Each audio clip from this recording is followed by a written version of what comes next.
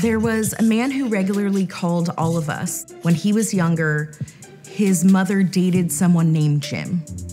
And he would watch from the stairs at the end of their night as Jim took his mother to the front door, gave her a kiss, grabbed her nipples and twisted them and said, "Bah for me, darling."